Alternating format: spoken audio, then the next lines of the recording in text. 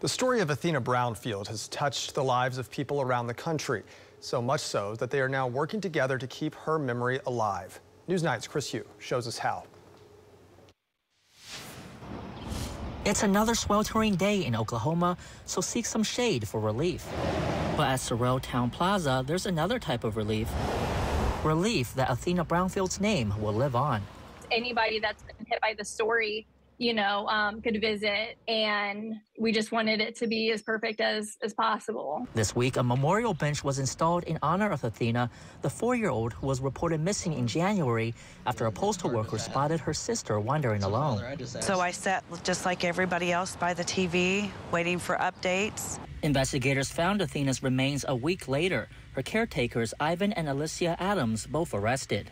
I was in just shock of how things were unfolding. To honor Athena, 3 women, Daphne Chapman from Norman, Denise Jones from Mustang, and Taylor Sharpmack from Illinois, worked together to bring this memorial bench to Cyril.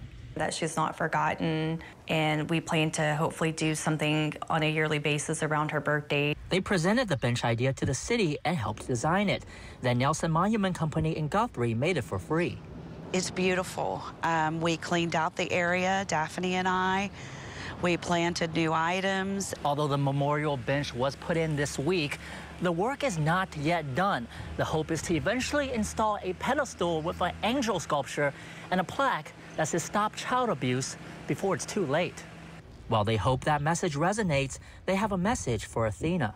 I tell her that I'm thankful that she no longer has to suffer. In Cyril, Chris Hugh. I'm very emotional. Oklahoma's own News 9.